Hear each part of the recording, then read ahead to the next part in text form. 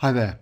Now for this question, we're told that the sketch shows part of the curve C with equation y equals x cubed minus 10x squared plus kx, where k is a constant.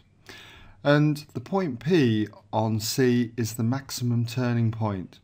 Given that the x-coordinate of P is 2, show that k equals 28 for 3 marks.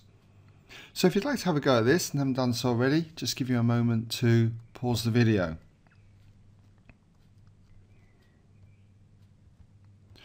Okay, welcome back then if you had a go. Now, we should be familiar with the fact that at P, because it's a maximum turning point, the gradient would be 0. And to get the gradient, we need to differentiate our equation here with respect to x.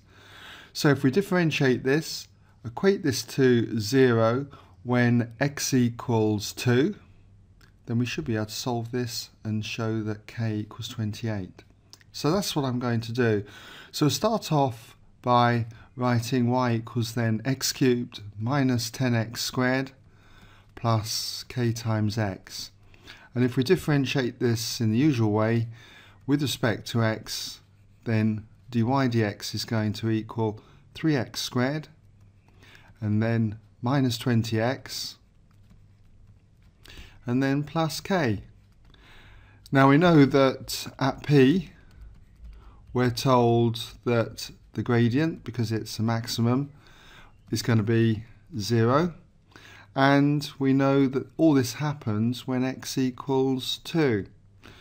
So if we just substitute these values into our result here for dy by dx, then we're going to therefore have 3 multiplied by 2 squared, okay, minus 20 times 2, plus the constant k is going to equal 0.